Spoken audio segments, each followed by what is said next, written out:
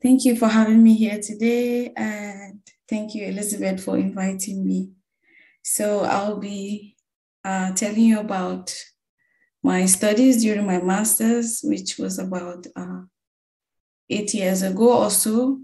And I worked in the Kalahari Desert, and we were interested in whether Kalahari birds can beat the heat with these changes that are happening due to climate change. And to do so, we looked at the role of artificial water points and shade in structuring arid-zone avian communities.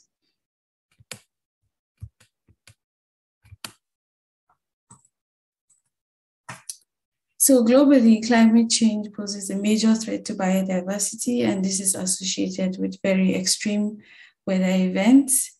And desert environments are particularly harsh, and they have very elevated temperatures with little or no rainfall. And the endotherms that are within these environments, such as birds, are usually faced with hypothermia, also known as overheating. And this is a situation where air temperatures approach or exceed body temperature of birds. And when birds are in this situation, they often change their behavior. In some cases, they seek for shade, as you can see the bird there doing, or they can employ thermoregulatory behaviors to ensure evaporative cooling, like on the bird in the top right, where you can see it panting with its bill open or bringing its wings further outwards, also known as wing drooping. So this kind of behavior is also associated with some risk, and this is dehydration. So birds have this trade-off between overheating or getting dehydrated at very elevated temperatures. So one way in order to minimize these trade-offs, birds rely on open standing free surface water, like we can see in the picture to the right. So in the Australian and Namib Desert, it has been found that about 30% of the birds there rely on surface water. While in the Kalahari, there's about 50% which are quite dependent on surface water. And as we can see on the map to the right, the Kalahari, which is highlighted, the white arrow, has a very high mean maximum temperatures of between 38 to about 42 degrees centigrade. Now, during the hottest time of the year, the birds are observed utilizing artificial water points because there are often livestock farms within these areas. Now, these artificial water points are very open and devoid of vegetation. So as you can see in the picture in the middle, when the birds are drinking, they experience very elevated environmental temperatures. And there is evidence to show that the operative temperature changes quite drastically when they move from the shade to the sun. So we set out to address two main questions. The first one is, does shade have an effect on the number of birds visiting artificial water holes? Here we predicted that the provision of shade would actually increase the number of birds visiting, and they will do so across the day. And then secondly, we predicted that smaller birds are more likely to use water holes more than bigger birds, because smaller birds have a higher surface area to volume ratio, making them lose heat way faster. So secondly, we were interested in how water availability could determine the richness and the distribution of bird communities in an arid environment. And here we predicted that birds would restrict their use of the landscape due to the presence of water. So our study site was in the southern Kalahari of South Africa on the livestock farm. And this area is characterized by a dry riverbed in the north. And as you move southwards, there are relatively high sand dunes. So based on the livestock rotation system there, and also accessibility, we chose 6 water points where we shaded 3 of them, which are the dark stars, and the lighter stars are the control water points. So the shaded water points looks like the picture on the top left, where we had some wooden frames and we clipped shade cloths onto these wooden frames. And below we have the unshaded water points, which had wooden frames to cancel out any effect that could be introduced by it. So we used the before-after control impact design, where during the first phase of the study, we had our water points all unshaded, and during the second half, we shaded only half of them. So centrally within our study site, we had a weather station which recorded temperature, humidity, and rainfall. We also placed camera traps a few meters away from our shade frames in order to take pictures of the water holes from 6 a.m. to 7 p.m. in the evening, and this took pictures every minute.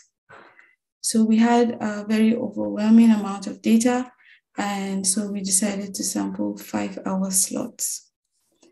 So within each frame, we counted the total number of birds and also the number of birds per species.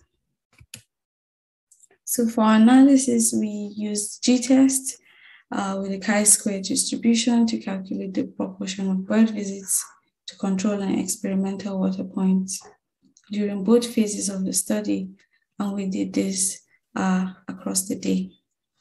Secondly, we ran GLMMs using a Poisson distribution for our count data, and then we converted this to bird visitation rate per hour. And we had our predictor variables, which included the phase of the study, the treatment, and the interaction between the two.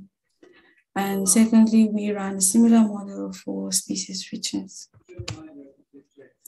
So on average, we found that the daily maximum temperature during our study was about 32 degrees centigrade.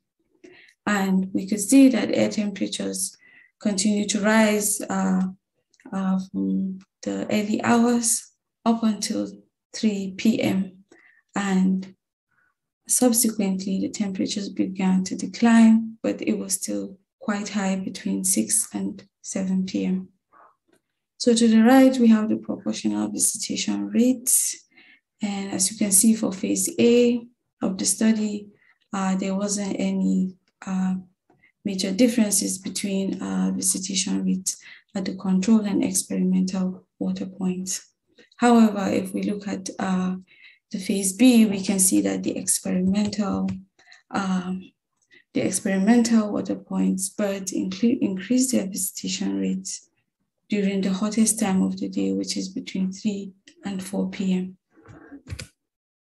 So we also looked at the overall bird visits per hour between phase A and phase B of the study. In open cycles and dashed lines, we have the control water points, and in dark cycles and solid lines, we have the experimental water points.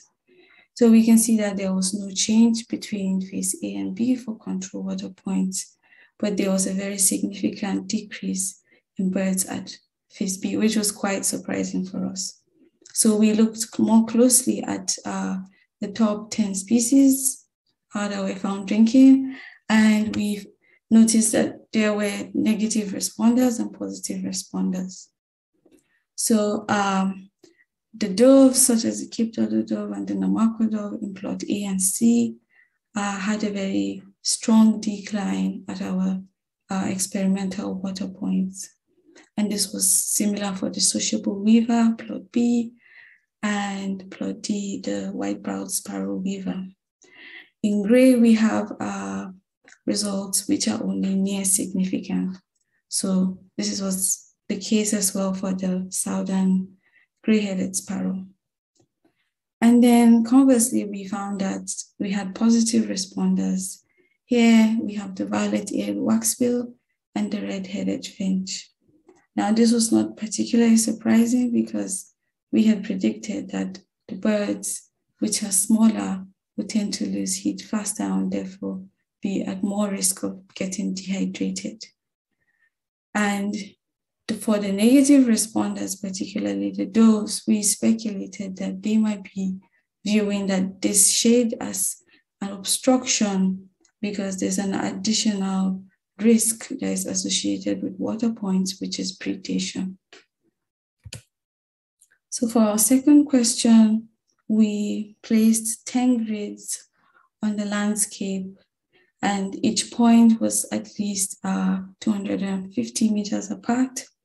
Here we conducted 5-minute point counts, and this was done in the morning and in the afternoon. In stars, we have the water points. So we measured site variables, and this included the type of vegetation, vegetation height, percentage grass cover, amongst others. We also recorded heat dissipating behaviors, whether they were panting or wing drooping. And we also noted if they were perched in the sun or in the shade. Finally, we measured the nearest distance to water from each point. So for analysis, we use occupancy modeling, which employ hierarchical models to calculate probability of detection and probability of occurrence. And here we had our predictors being vegetation, vegetation height, hour, also known as the time of day, temperature, and the distance from water. Secondly, we ran linear regression models where we used water dependency species abundance index. And for this, we calculated this as the total number of birds that were seen visiting water points. So from our first question divided by the relative abundance of birds from our point count data. And so we also included the predictors, which were the distance from water, the dietary yield, the thermoregulatory behavior, and also the vegetation height. So for our probability of detection, we found that the white-browed sparrow weaver and the Cape turtle dove were more likely to be sighted higher up the tree, which may indicate that they were using this as a canopy for shaded environments. And looking at temperature, we found that as temperature increased, it was more likely to detect the Cape turtle dove as opposed to the Kalahari scrub robin, which was also not particularly surprising, as the Kalahari scrub robin might be hiding away from very high temperatures of the day. So the southern gray-headed sparrow was the only bird that had an interaction between temperature and time of the day, which suggests that as temperature increased at specific times of the day, it was more difficult to detect these birds. And this could suggest that these birds are particularly sensitive to some of the temperatures we measured during our study. So for our probability of occurrence, we didn't find a correlation between water dependence and any of the heat dissipation behaviors or the shade-taking behavior. However, we found that water was one of the most important variables, and there was a very strong negative relationship between water dependence and the proximity to water. And granivores were more likely to be found closer to water points than insectivores. This was quite similar for the total species richness, and we can see that birds declined as you moved away from water points, and we actually lost at least 2 species per kilometer. However, we also found something interesting, that as we moved away from these water points, we were able to detect the chestnut-vented tit-warbler and the scaled feathered finch even more, which shows that they do not restrict their position due to the water sources. And this was quite surprising for the scaled feathered finch because it was one of the smallest of the birds we found during our study, weighing about 12 grams. So this is to suggest that there is actually another part of the population that still persists independent of whether water is present, and they might also be deriving water from their diet, which is also known as the oxidative water. So in conclusion, our study indicates that birds respond differently to the presence of shade and water. And the species found most at waterholes may be at risk in the near future. And the bird species such as the violet-eared waxbill may be easily managed under climate change because they respond positively to the provision of shade.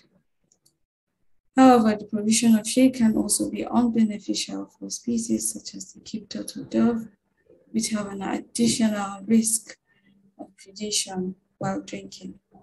And it might be worth conducting similar studies, but probably providing partial shade as opposed to like complete shade. So granivores also may be at risk because they might restrict their position within the landscape due to the presence of water. And so if temperatures continue to increase, they might not be able to utilize the landscape as much. And finally, bird communities may be impacted in the absence of water points, or if water points get closed, some birds might be pushed to very lethal hypothermic limits. So if you'd like to know more about this study, you can read about it in the Journal of Arid Environments and in the Ostrich. And with that, I would like to acknowledge my supervisors, all the Hotbird project members, and thanks to Vili and Johan for letting us carry out our project on their farm, and to the Fitzpatrick Institute for funding this project. And with that, I want to thank you all for listening.